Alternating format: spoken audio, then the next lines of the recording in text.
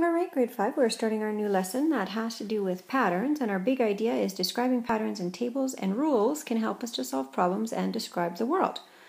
Our concept today is to be able to analyze a number pattern to tell the rule. What is happening to get from one number to another? Sometimes a pattern rule is going from one number to another. Sometimes it's in a t-table and trying to figure out from one column to the other what the number is, what's happening to get to the new number.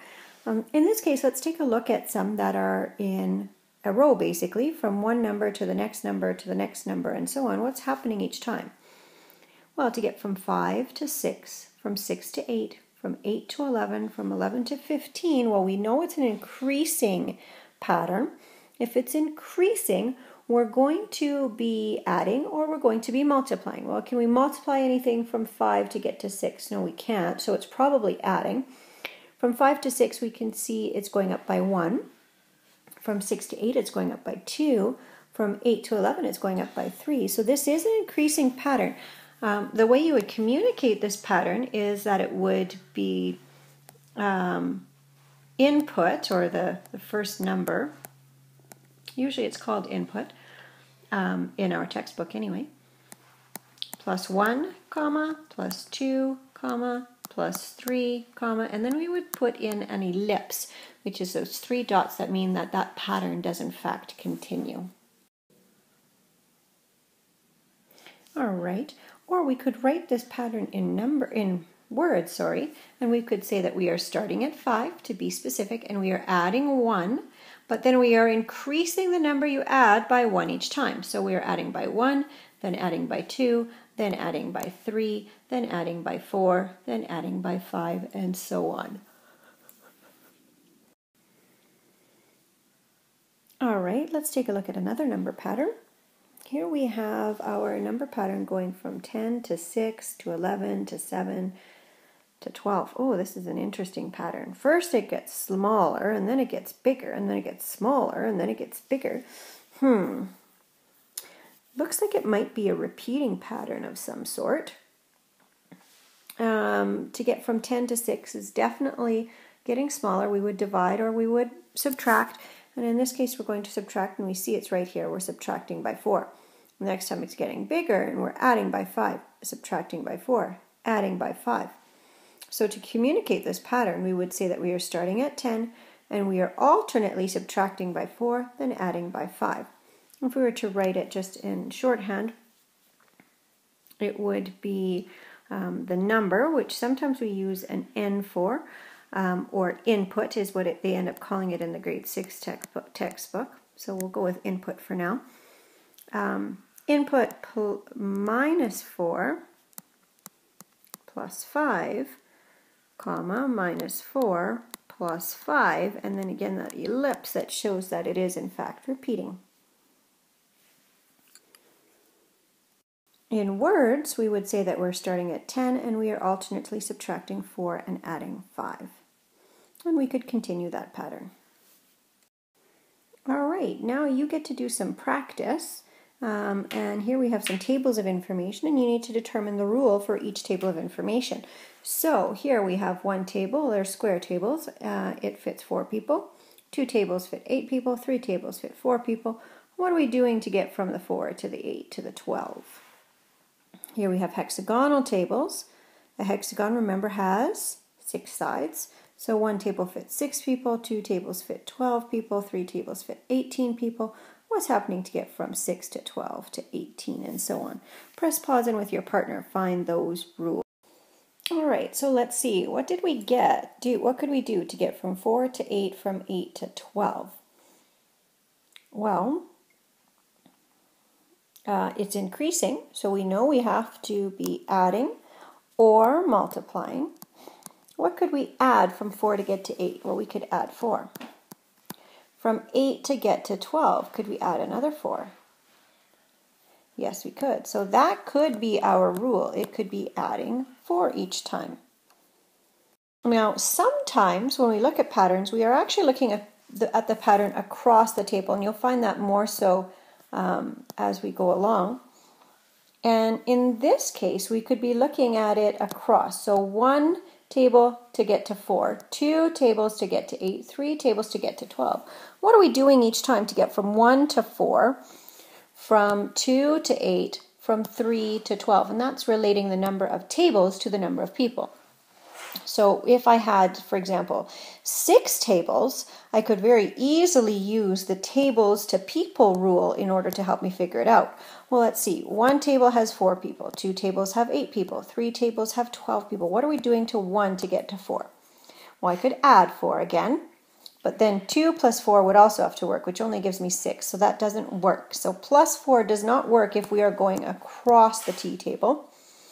But we could have multiplied by 4. 1 times 4. Does 2 times 4 work? Does 3 times 4 work? Yes, it does. The nice thing about doing a rule that goes across the table is that we can very easily use it for a much larger number. So for example, if I jump to 6, I can easily go, okay, 6 times 4 is, well, that's 24. So I have my number, oops, not 22. 24, so I have my number of tables. If I were trying to use the number of people and keep going down, I would have to keep adding 4 until I got all the way down to 6. So 12 plus 4, 16, 16 plus 4, and so on until we got all the way to 24, which takes more time. It's not as effective.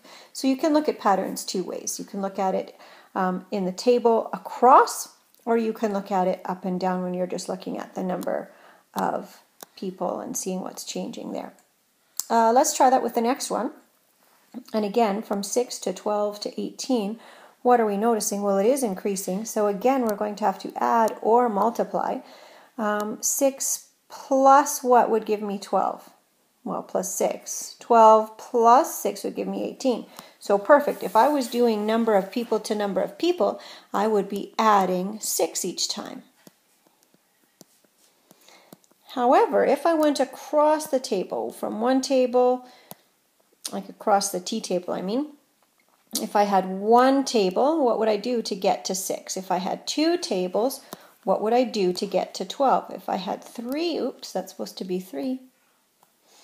If I had 3 tables, what would I do to get to 18? And in this case, it looks like I'm going to be multiplying by 6. 1 times 6 is 6, 2 times 6 is 12, 3 times 6 is 18. So I could communicate this pattern in 2 ways. I could say the number of tables, times 6 equals the number of people.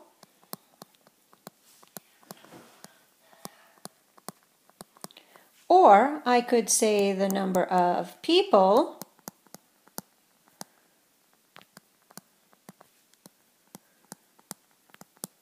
add 6 equals the number of people. Number of people.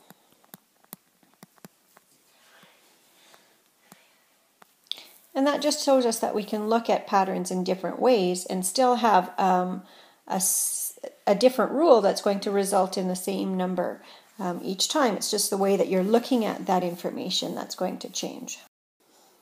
All right, so here we're also continuing with our practice, and we're trying to figure out what's happening from number to number. So we can't do an across the table rule in this case. We would have to just do what's happening to get from one number to the next. And see if you can figure that out with your elbow partners. Remember, it may not happen the very first time. You may have to try a variety of different things. Key things to remember is if the number's getting bigger, you're probably adding or multiplying. If the number's getting smaller, you're probably subtracting or dividing. And you might have to try more than one thing. So say, for example, I had a pattern here. I've seen this first pattern, and I'm going to try plus 4. 116 plus 4, that's not going to work. That's only 120. So what I want to do then is just put a quick little line through it, so I've seen, okay, I've tried that, it's not going to work. But that was awfully close, so I'm going to adjust my pattern or my rule just a little bit, and I'm going to realize, well, I still want to get a little bit bigger, so maybe I'll add by 6, and I'll try that. No, that's still not quite right, and I'll adjust. So show that work of what it is that you're doing, because if eventually after you've tried like 6 or 7 different things, you're still not able to find anything, at least I have evidence to see what it is that you've tried and how that can possibly direct your next try. So show that work when you're doing yours. All right, press pause and try these now with your partners. All right, so let's take a look at what patterns you should have been able to figure out here, or what it could be. From 116 to 121, we had tried +4 and +6. Then we could realize, okay, we're right in the middle there, +5. And does +5 work all the way along? Remember, you have to try it for at least 3. +5, yes. 121 plus 5 is 126. +5 is 131. +5 is 136. So that's perfect. Now, to clearly communicate this pattern, we would say that we are starting at 116, and we are adding 5 each time. Next pattern, to get from 4 to 8, from 8 to 16, well, it's increasing, so I'm going to start by trying +4.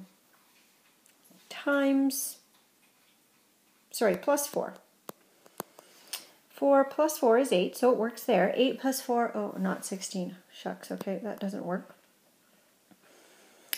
How about times? Let's go times 4, because 4 times 4